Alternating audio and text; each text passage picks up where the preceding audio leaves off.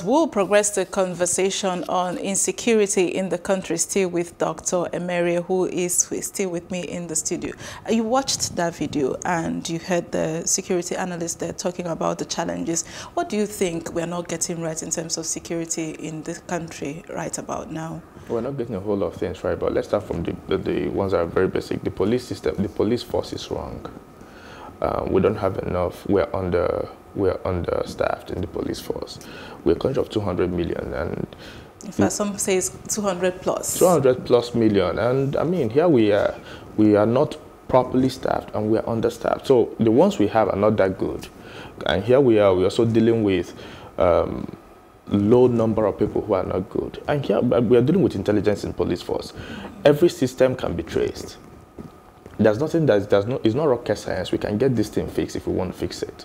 Okay, just look at the state of our Nigerian police system. They can't even tap a call. They can't even trace a call. They can't even intercept stuff like that. They don't use choppers. They don't have a way of zoning in, having area views of places and documenting stuff as it goes. So I think a lot of things. What we are operating is a 2020 Nigeria with a 1985 model.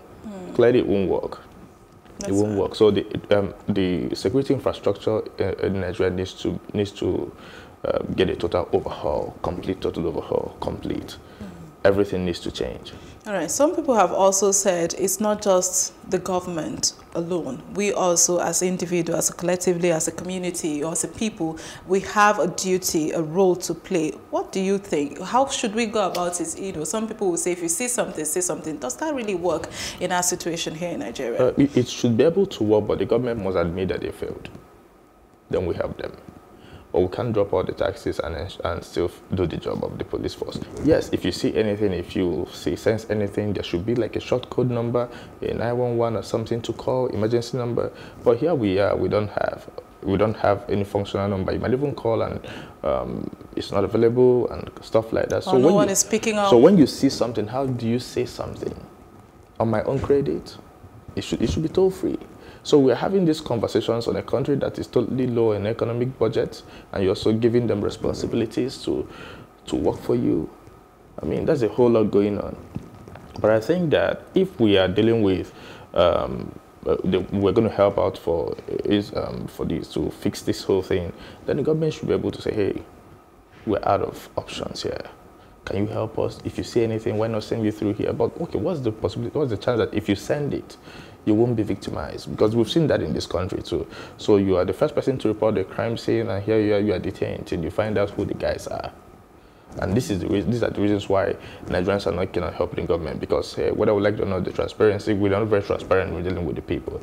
And until police becomes our friend, then we can't. Indeed. Yeah. And then lastly, you saw the video. I'm sure you also saw the walk, the protest walk, or prayer walk, as they would like to call it, yesterday. Is it just divine intervention, or is divine intervention all that we need, or we need to move forward? Because some people are saying Nigeria has got a spiritual problem. Do you think that's the reality? What we have is a mental problem, not a spiritual one, because spirituality means that when you ask God for something, you should be able to know the answer when it comes. Now, you've asked God for a solution to the insecurity problem. The solution might actually be fixing your police force. Okay, you don't expect somebody to swoop in from heaven and hey, everybody's already falling under one kind of fire. No, it doesn't happen like that. Okay, we need to get into this. Now, I don't want to turn this to a spiritual thing, but we need to learn how to take our spiritual answers and process them into physical stuff. Because when somebody says something or answers you spiritually, it might actually be a working police force. That's the answer. Okay, it might actually be a well-equipped police system. Okay, so after the prayer walk, did anybody do needs analysis on the gaps, equipment gaps in the police force? Did anybody do a needs analysis on the information gap, or capacity gap, or competence gap? Hey, God is not going to use all. I don't want to laugh at that, but they can't undermine the place of spirituality, but much more.